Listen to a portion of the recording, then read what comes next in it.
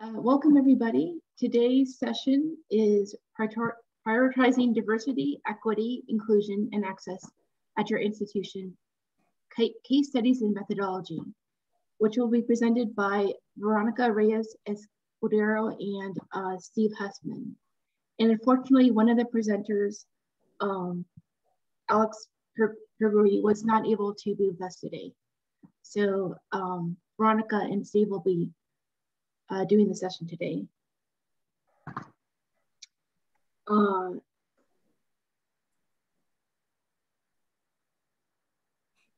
Let's see.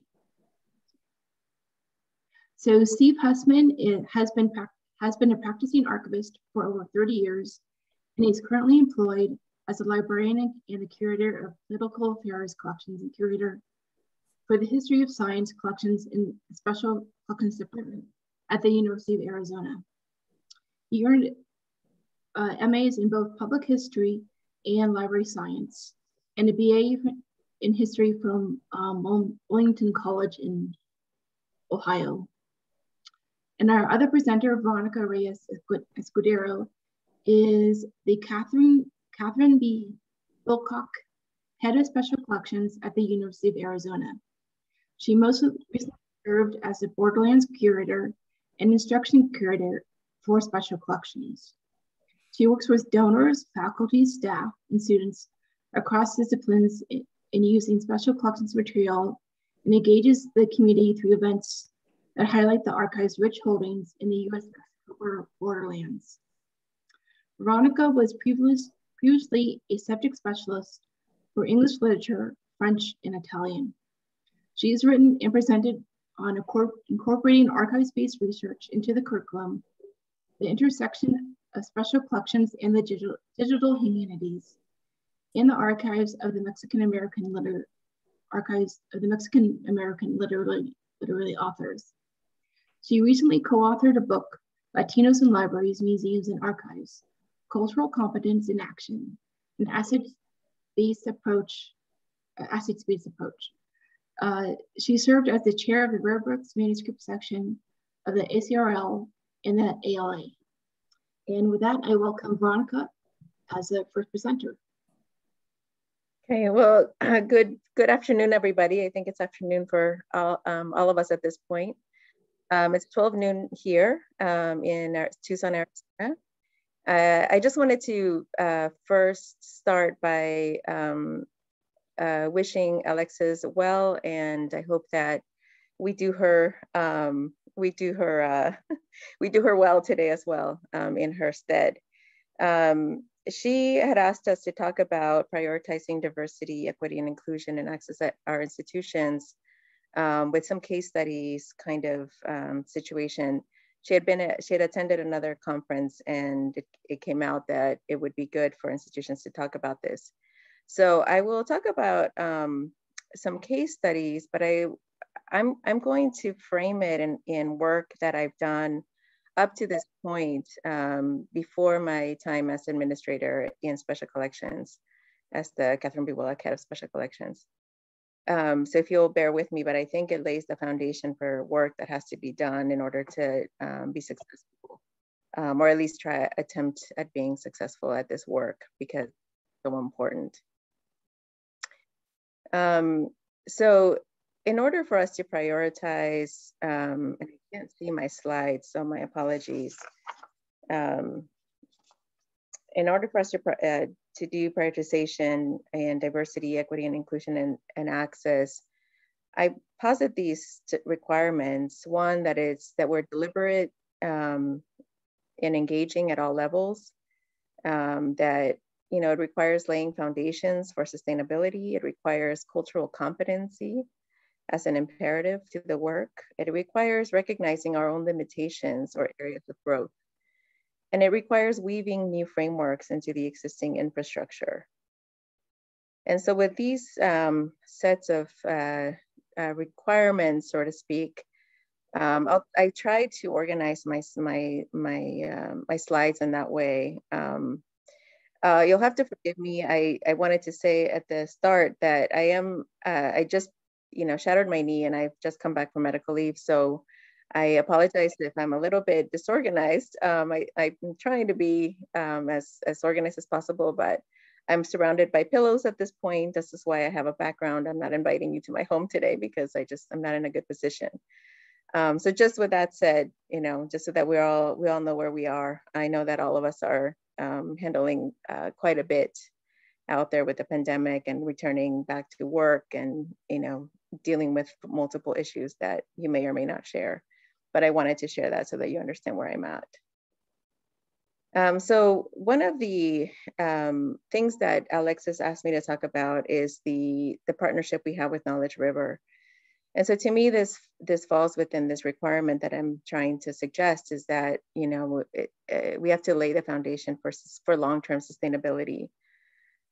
We started working with Knowledge River in 2004 or so. So it's been a long relationship, and the relationship has evolved over that period of time. This is from their website, just to recognize what they're doing with the program, which is to specialize in educating information professionals who have experience with or committed to the information needs of the BIPOC communities. With this in mind, in order for us to do things that are long-term and sustainable, we have to really connect it to other work that we're doing, whether it's strategic plans in the university, at the libraries, et cetera. In this case, I came into Special Collections in 2004, and I believe they'd had already a couple of rounds of the cohort of Knowledge River coming through as graduate assistants in Special Collections. But there wasn't really a program per se set. So I observed for a couple of years just to see, what this program was about, because I wasn't really involved with the students at that point. Essentially, students were hired, and at that point, like I said, there wasn't a program. As I observed, I was part of the Rare Books Manuscript section, and our diversity charge has been one of the goals of the profession anyway, has been to recruit members of these of the underrepresented racial and ethnic groups into the profession. So to recruit these members into the Special Collections profession was important. It was important for me. When I first started in Rare Books Manuscript section, there was a handful of people of color, to be honest, at least represented in the conferences. And so as you can see from their website, again, the Knowledge River program very clearly states that in one of their streams, because they have streams for working in academic librarianship, public librarianship, health sciences librarianship, and then archives and special collections librarian. And so over time, once I started to see what the program could be, I started talking with the coordinators at the time. We've had multiple since. And we agreed on this stream, and they make it very clear on their website that they will work with the University Library Special Collections. So this gives us a real commitment. The lead partners on our campus at the University of Arizona are Special Collections and the Center for Creative Photography, along with other repositories. But anyhow, so it was very clearly stated, and that means that we then have a real commitment to the organization, not just in accepting the students, but also funding. And I'll talk a little bit more about that. So again, the goal of our partnership is to diversify the profession.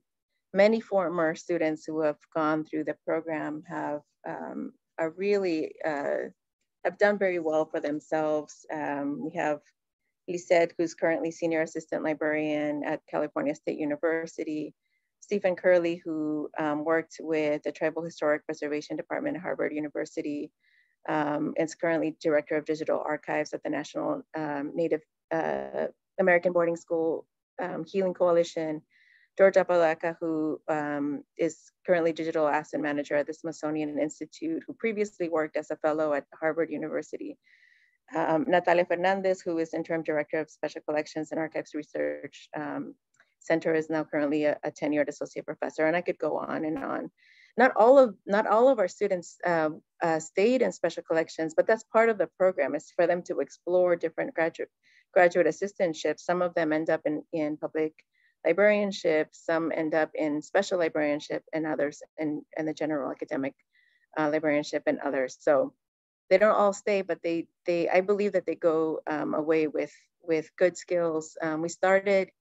We included in the program. And sorry, let me back up. I want to talk about the commitment here.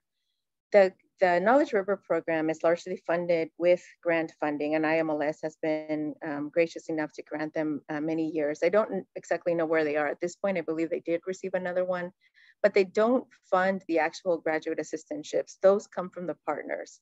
So we in Special Collections, the university libraries, really, not just Special Collections, committed to this from the very beginning. And so we were able to fund, I think at this point, I counted them about 40 or so graduate assistants that we funded through the years.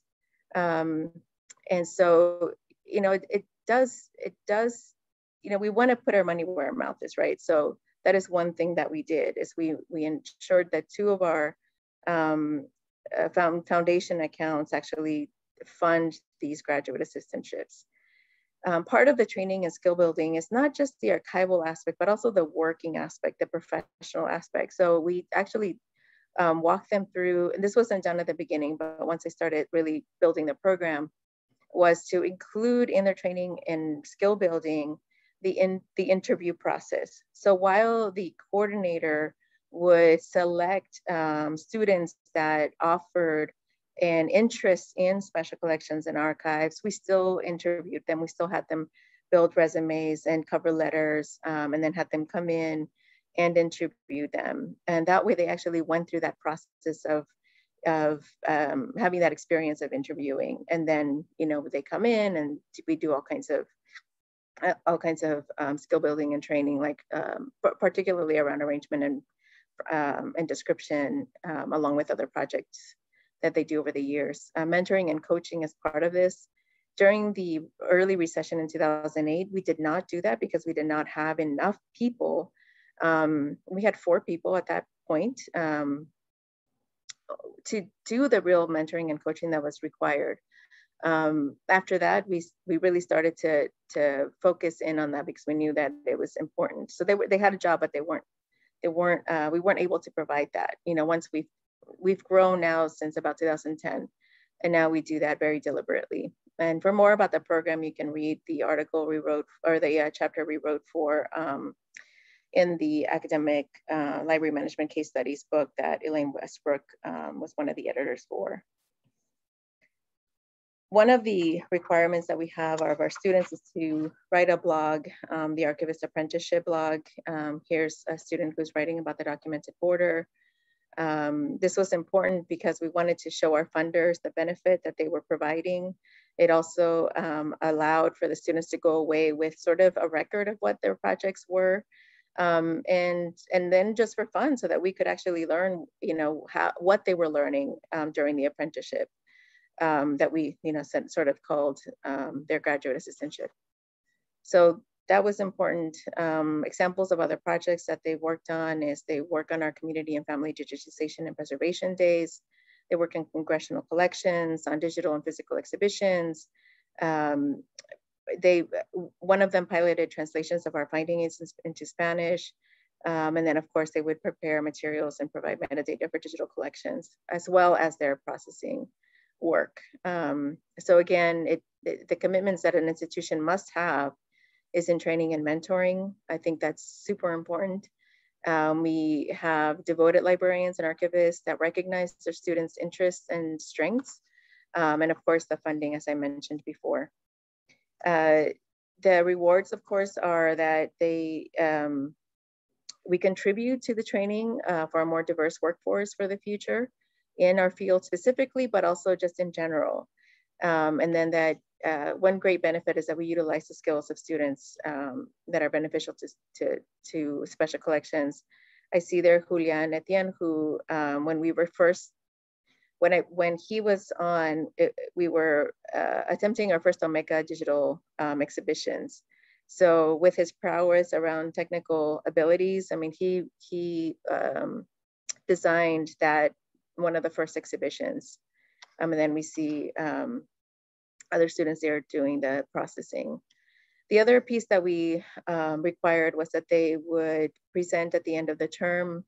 So these are just some of our students who have done amazing work. Our more recent student, Elizabeth Garcia, I wanted to put her there because she's the one in the white t-shirt. In this pandemic world, we still had our graduate assistants. We just kept her safe in her own conference room.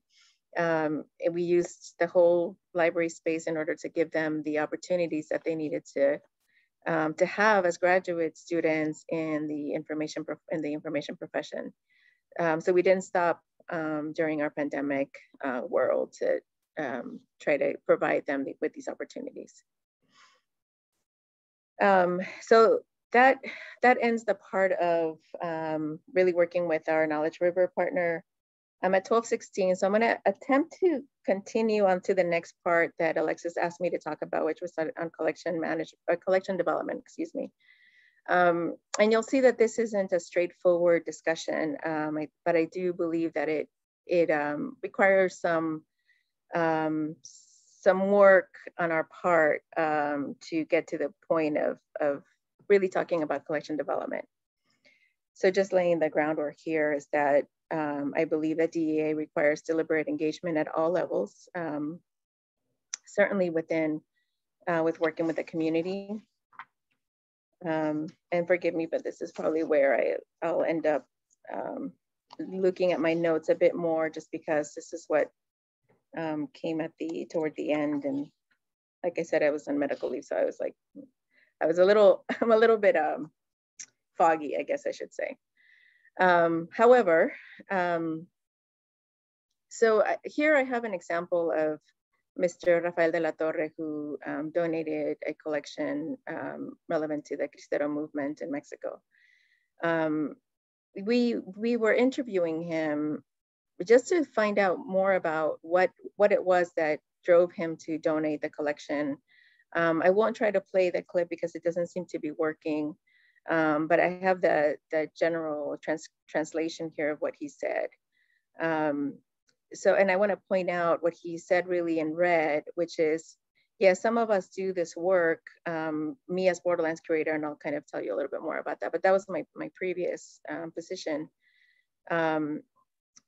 And I can do the work and I can build relationships, and I believe I have the cultural competency that was necessary to do that in working with many people, of course, not myself. But one of the main things that really I heard over and over from our donors and our community members is that they saw the backing of the university, the backing of the institution. So while they appreciated my relationship, and of course, you have this one-on-one relationship with individuals, and that is important. I couldn't have done it without the university's backing. I couldn't look over my shoulder to make sure that, if I was making commitments, that it was going to actually be able to be moved forward. So he had, the confidence in Special Collections.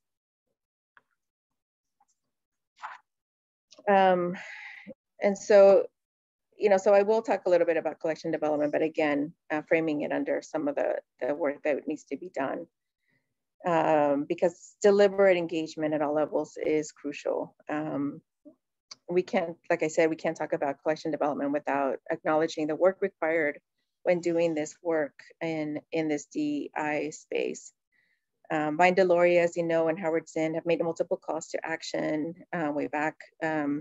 And then just several years ago, Mark Green and Randall Jimerson engaged in a discussion on the imperative of social justice for archivists, with Mark Green disagreeing with this method. As a special collections professional, particularly as my previous position as Borderlands curator, Randall Jimerson's statement resonated with me. We will be the better for having the widest possible diversity of documentary perspectives on our society.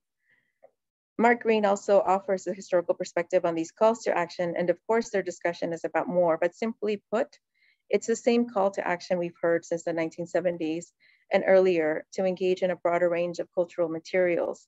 Many of us have been doing just that, quietly, urging, and doing in the background.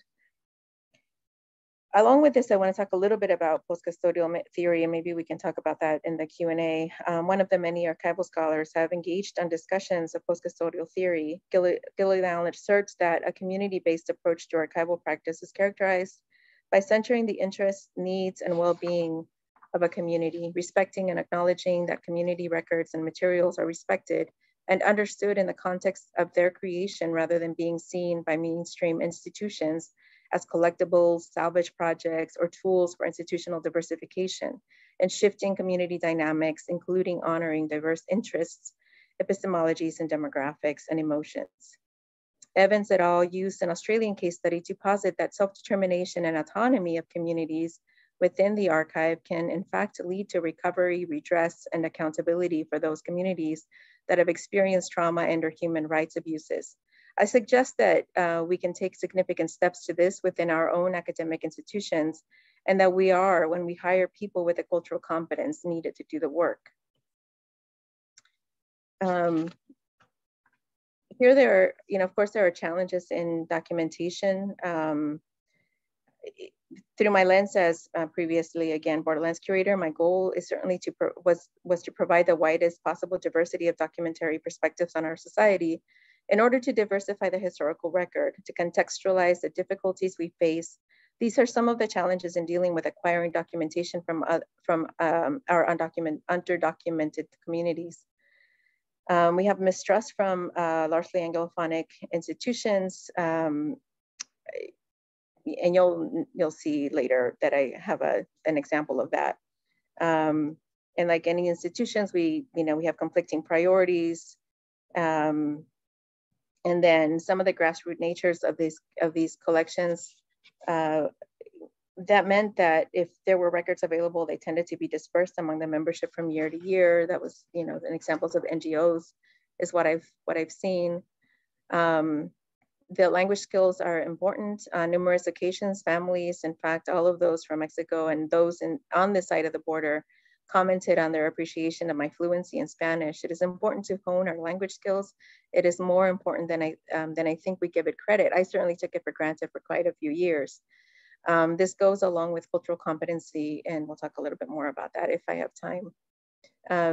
Mid-late to 20th centuries are also still active, although our elders are getting to the point where they need places to have their papers donated or deposited.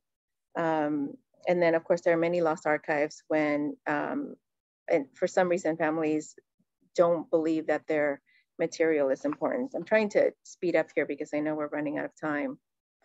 But I do want to spend a little bit of time on cultural competency.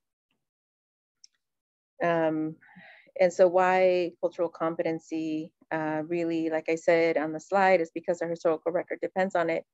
Future research depends on it, and certainly reframing historical and cultural narratives depend on it. So let's really think about this in the context of the United States. Why are we talking about cultural competence? Well, as to maybe one of you know, several years ago, I co-authored a book, Latinos in Libraries, Museums, and Archives, Cultural Competence in Action, an Asset-Based Approach. That was a very long title. Anyway, at that time, believe it or not, just 5 or so years ago, let me just say, I asked myself that question when we were starting to think about writing this book. Particularly, I think as an underrepresented library faculty, I had already received tenure, but I hadn't gone up to full yet. And so, but I thought, well, why delve into this? At that point, lots of research and publications have come out since, different flavors, but the same idea, and certainly some expansion on these ideas on the topic. But I'd had then an occasion to talk on multiple venues about building authentic relationships with donors, with community members. And through my lens as Borderlands curator focused on the US-Mexico borderlands, I realized that cultural competency is an imperative in how we relate to donors and the community, how we frame our work, and how we reframe our institutional frameworks. It is how we work toward post-custodial practices.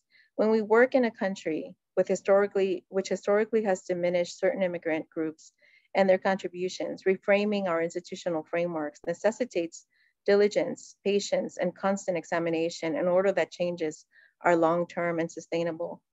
When my colleagues and I began to discuss the writing about working with Latinos, I wasn't sure if I was ready to take on the task, but my professional work and service, and frankly, my upbringing and my day-to-day life had led me to see the importance, the imperative to write about cultural competence in our field. For me, the opportunity was timely. Dr. Montiel overall had written on the topic of cultural competence, and I had already presented widely on building relationships with individual donors from underrepresented communities. Our colleague Annabelle Nunez had long worked as a health sciences librarian, brokering relationships between community and colleagues in public health. I did not take on the writing of the book lightly. It was a substantial commitment for all of us. We would necessarily sacrifice evenings, early mornings, and for me, the only family day a week with my then small children. And as a underrepresented faculty in my field, I wondered whether or not research on diversity and cultural competence would be taken seriously. And this was just 4 or 5 years ago. I don't think that would be true today. I'm sure there are one or more studies on there as to how research by minority faculty is discounted, especially when they research diversity. After many cafecitos to discuss our ideas and experiences, we decided the issues and the commitment to them was way too important. And if not us, then who? My mother would turn over in her grave if she knew her papers were going to the Yankees. One of my donors spoke these words as he considered donating his mother's papers with us. As a donor of Mexican descent, his words captured my fears and misgivings about donating his family's legacy to a US academic institution. 2 years into our relationship, he was on a visit to our archive, and I was demonstrating what we had to offer to preserve, process, and make his mother's invaluable papers accessible. We were standing by one of the stacks. I could see he was delighted by the future we offered for his mother's papers: preservation, organization, access, especially in light of their state in his home. But anxiety came over him as he contemplated the decision. What would it mean to him, to his extended family, to his mother's legacy, to deposit her papers in a place, an institution, and a nation representative of so deep a history of marginalization, even rejection? And I didn't just understand, I knew it too. So we're getting to the point of 12:28, and I really want to go past 12:30 so that Steve has time to give his talk and also to have time for Q&A. I'll just take a couple of minutes to see if there's something that I want to point out. I mean, there's lots to really have a discussion about. I think I'll leave it as, let me see.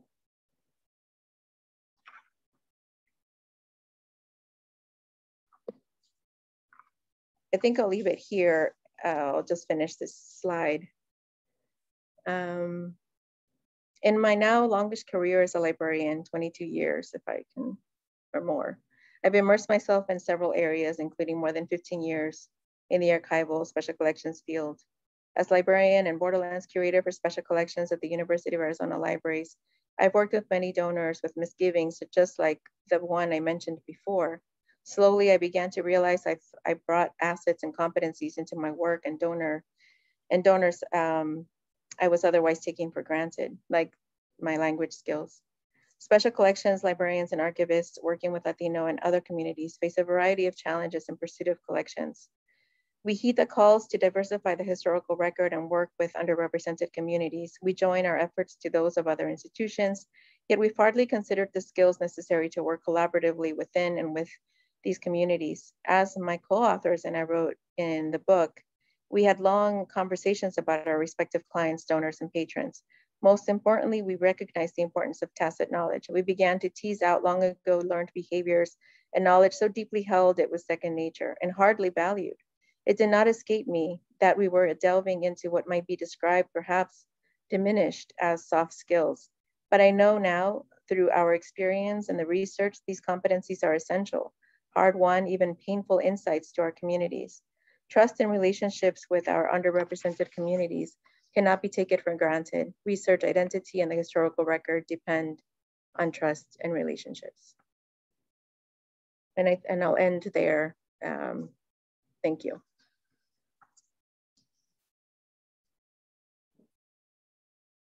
Great, thanks, Veronica. Let's see, I'm going to go ahead and go in and share screen here.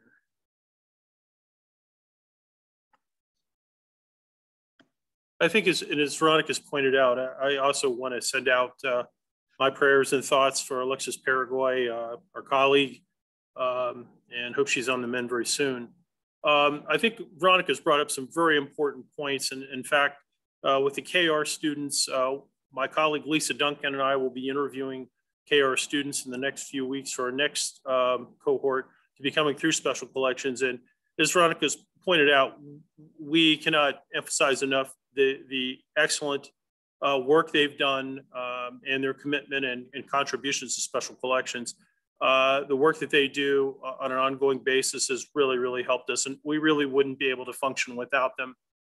This afternoon, I'm going to go ahead and present on our role of DISJEC in Arizona, University of Arizona Libraries and Special Collections.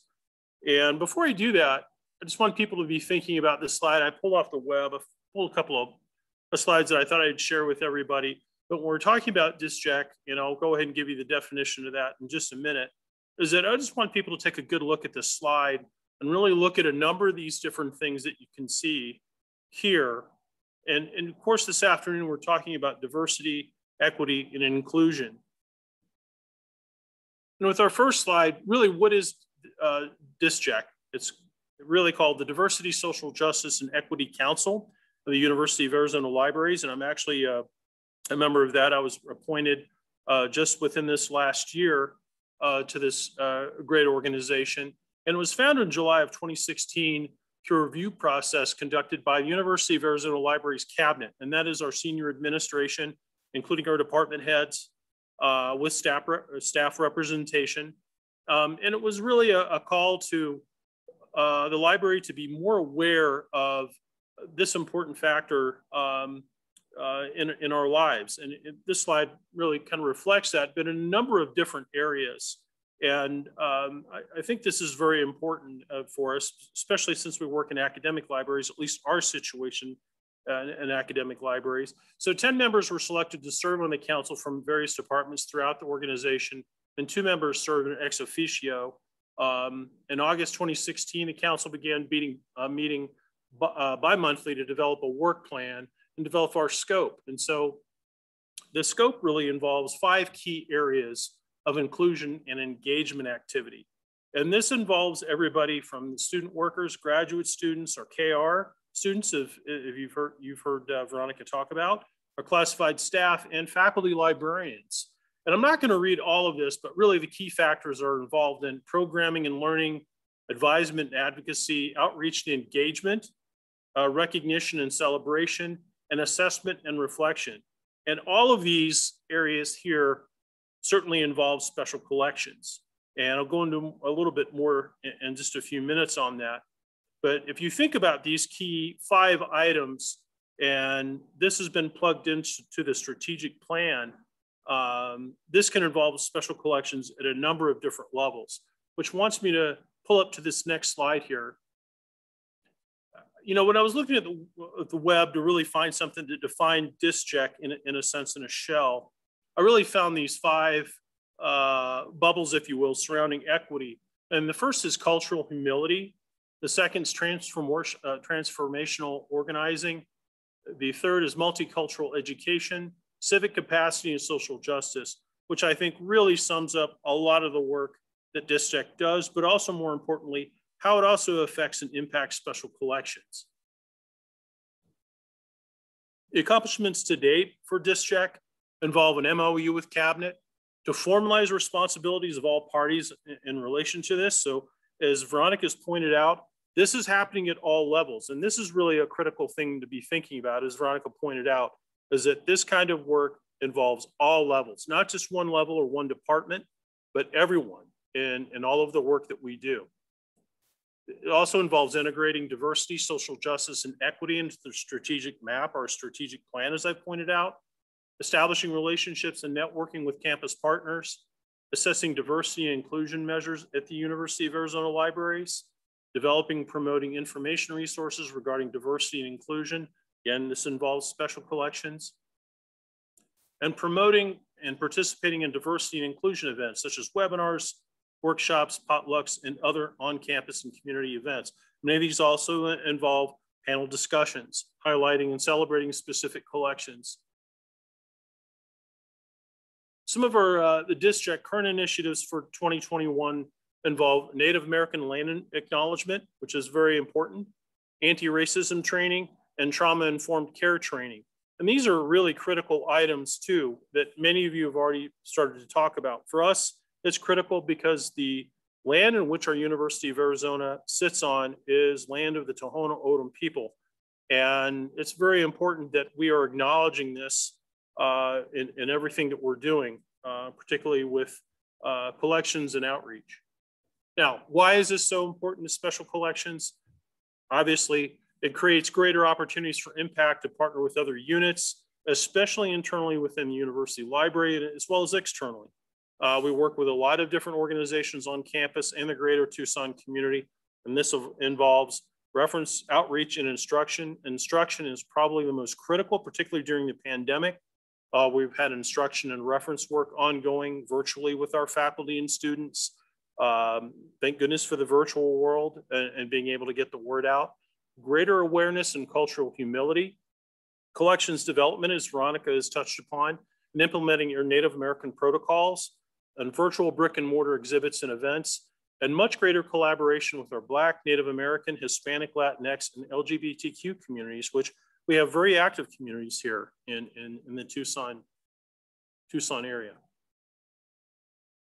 In conclusion, DISJEC's creations enabled special collections to work very closely with a number of different programs and organizations within the UAL and on campus. It's helped create a number of partnerships to assist us with acquiring new collections and documenting our community. And it's been an excellent opportunity for us to collaborate with DISJEC, that being special collections. And we hope you may consider developing a similar model at your own institution. And again, our situation is very unique with this case study because we're an academic, of course, in the university library system, but certainly could be tailored for state, local historical society and local library program as well. So this concludes my portion of the presentation. So I think, as Veronica has mentioned, we have plenty of time for Q&A. And so I don't know, Elena, did you want to put out a call for that, or we have things in the chat box now? I can stop sharing if you like.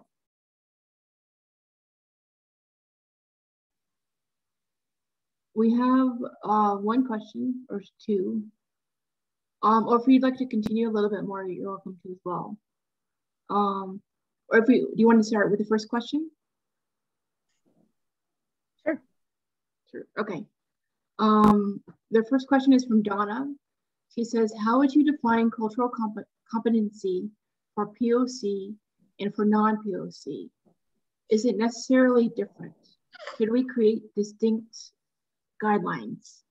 As a person of color, I myself have had to work on my own cultural competency. I'll attempt at responding to that, but I think Steve, being a DISJEC, might also have a response. You know, just because we're POC doesn't make us experts in cultural competence, and we are all growing into that competency. There are publications that try to talk about levels of cultural competence. The book that I mentioned has a bit of explanation on that. But I think the main thing is to recognize that we're all growing into it, and that we're not we're not experts. We learn as we go, but we do have to acknowledge some of that tacit knowledge that we do bring. You know, the concept of cultural humility is the idea of putting yourself in the other's position. So I think that goes a long way. And one of the things that I didn't get to in my presentation is recognizing our limitations, both individually and at the institutional level.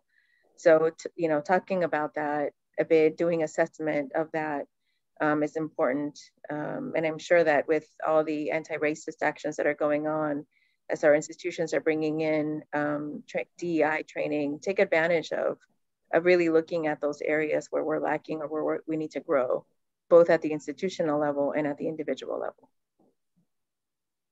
Does that help, Donna?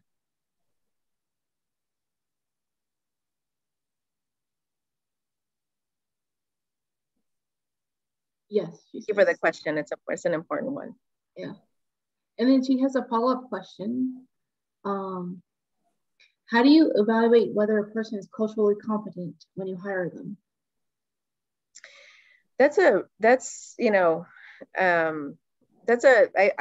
believe that's a really hard one. In fact, without saying too much, I've learned from a recent search, you have to be very clear about your requirements and then just accept that that was a requirement and that is part of what you need, whether it's language or ability to work with others. And so, with your questions, I mean, that is part of the HR process, is to help you develop questions that get to that piece. And don't forget to put in questions related to cultural competency. Your HR folks can help you with that.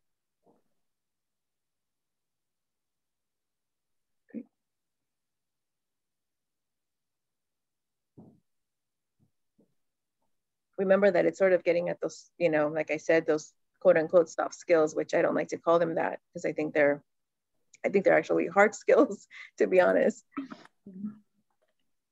And we have another question related to that. Do candidates meet with a DSJEC during the interview? Typically not, but I think that's a great idea. That's certainly something that I can bring to our district chair as a possibility. I thank you for the question, Amy.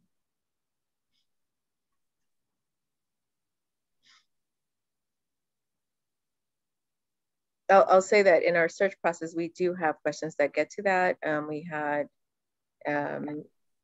meetings with stakeholders that would work with communities as well, so that gives us a sense of how individuals might work with the individuals that we work with at our communities.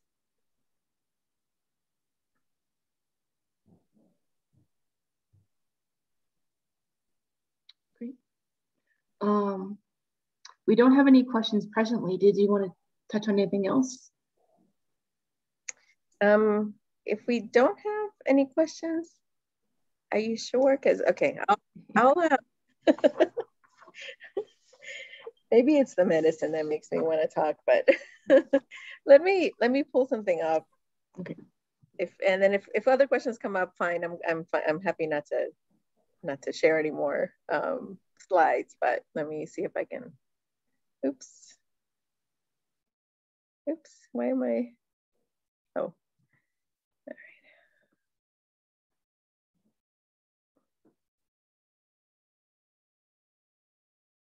right. Let me just get to the very last slide, just because I want to get to the imperative of what we do in terms of collection development.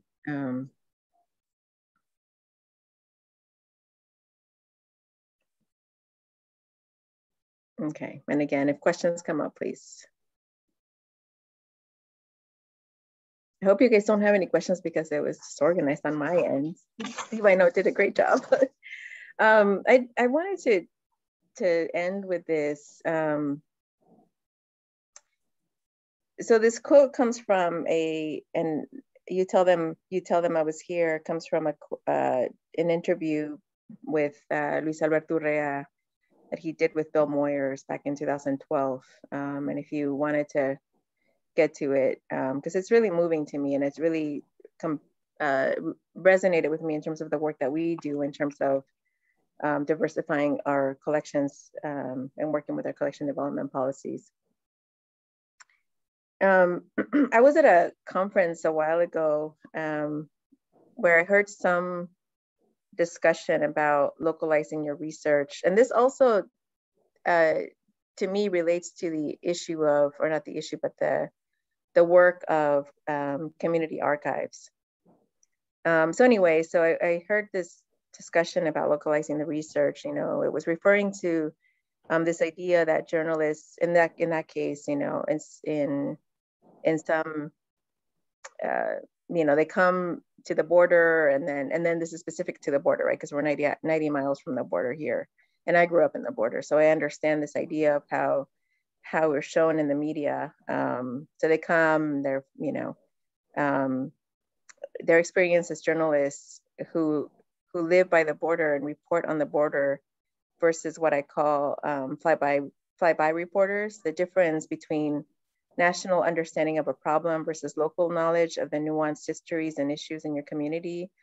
In my case, on the border, these kinds of source materials can provide a sense of the latter. And so I would have talked already about different collections that we've brought in.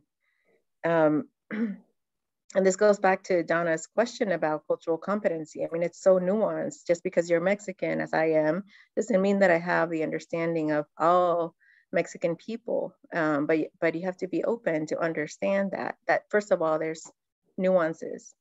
So like I said, the quote here is by Luis Alberto Urrea, who's the author of many border books, including The Hummingbird's Daughter, The Devil's Highway. He describes how he was at this place called La Ladrillera, which means brickyard, outside of Tecate, writing notes in his journal. And then this man comes up to him and asks, "Are you writing about this place? Are you writing about people, writing about me?" To which he says, "I probably am now." The man says, "Is anybody going to read this?" "I hope so." And then the man says, "That's good. That's good. Write about me. I was born in a garbage dump, spent my entire life picking trash, and when I die, they're going to bury me in the garbage. So you tell them I was here." And I really believe that this is what archives do. And another session I had heard at this conference about public history, and how markers for certain communities are not present. It's the same with documentation. If it isn't present, how can we, or researchers and historians, tell them he was here? So our work is imperative in representation. So thank you. That's all I wanted to share. Thanks, Veronica. And we had another question come up.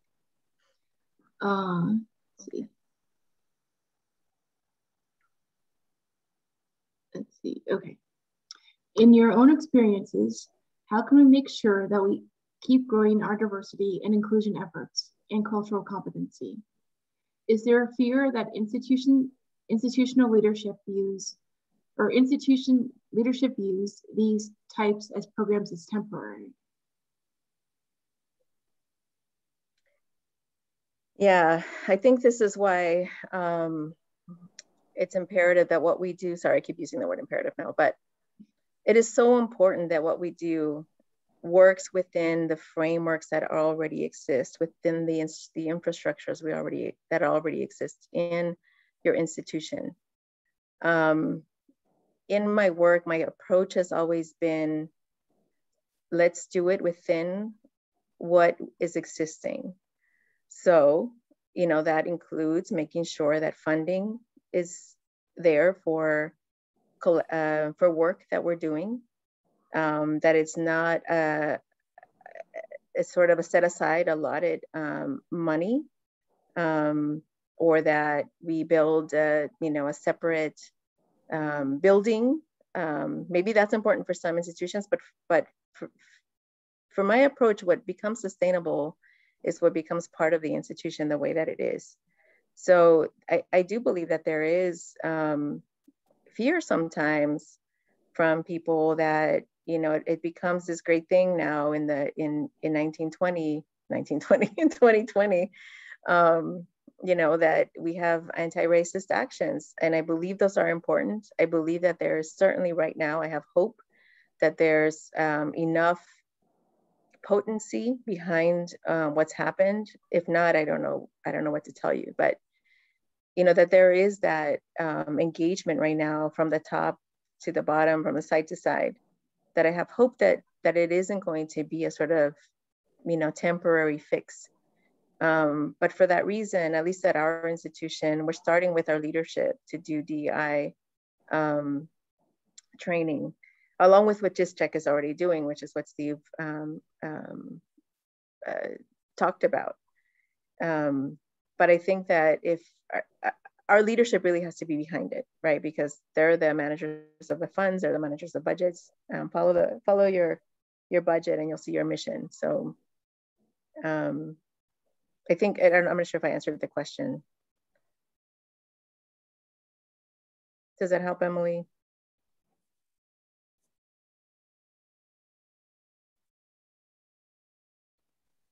Yes, she says it does. Okay. And so I can stop sharing, sorry. People had also wanted the Vimeo link, and somebody provided that, so that's great. Okay, thank you. And it's at 16 minutes and 40 seconds, that part of it anyway. Yeah. So he tells it much better, so please go to that, go to that link.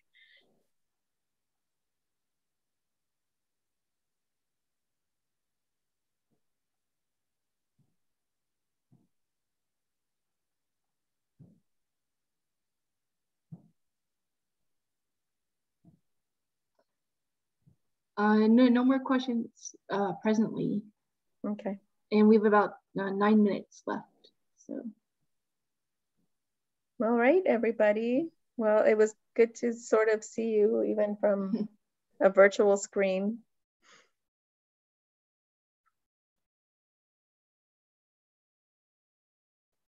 I'm happy to stay until the time if you guys have questions that you want to just ask me.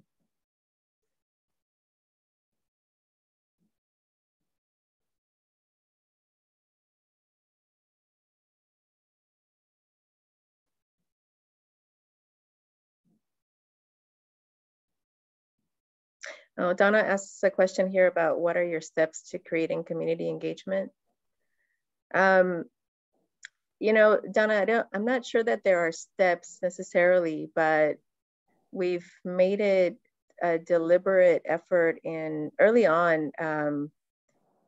We were asked to create a strategic plan for special collections. And that's when I made sure that we hooked our strategic plan. This was like in 2010, 12.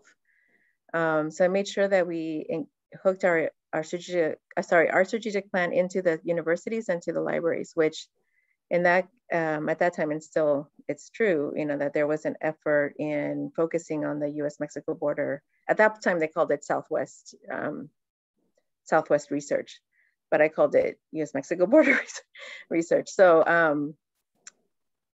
I think that doing those kinds of things, just making sure that you hook into what's existing and what is happening, or, you know, almost compelling folks to focus in the areas that you deem important given your situation.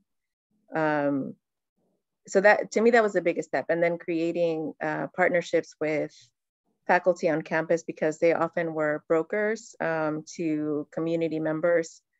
That was important. I met with, you know, your leadership, I guess, your BIPOC leadership in your institution is important, because they'll know what kinds of collections haven't been brought into your institution that they think are important. So for me, what I learned from those initial meetings was that there were several pioneers in bilingual education in the community that were elders and that we needed to start thinking about. And so from there, I worked with a faculty partner to help me meet with these individuals. And of course, this just doesn't happen overnight. These are, you know, years of work. But that was one of the ways that we brought in some significant work by bilingual ed pioneers in the Tucson area. So, you know, it's not steps, but you make deliberate moves, I guess. Does that help, Donna? And I don't know, at this point, maybe we can unmute people since it's a small group and we're at 5 minutes.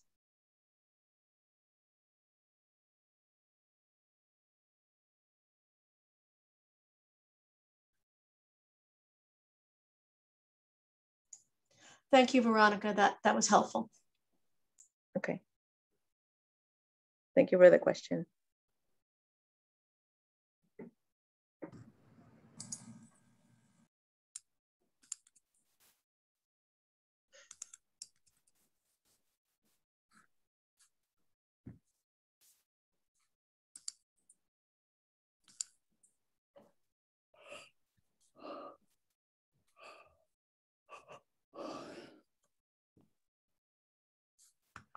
All right. Thanks, Elena, for doing the moderating. So I guess it's about all the questions. So please join me for a virtual round of applause for Veronica and Steve. It was an excellent presentation, and we truly appreciated hearing from them. Coming on our schedule is the break with the vendors at 2 o'clock your time, or 3 o'clock Central Time. See you then. Thank you, everyone. Bye.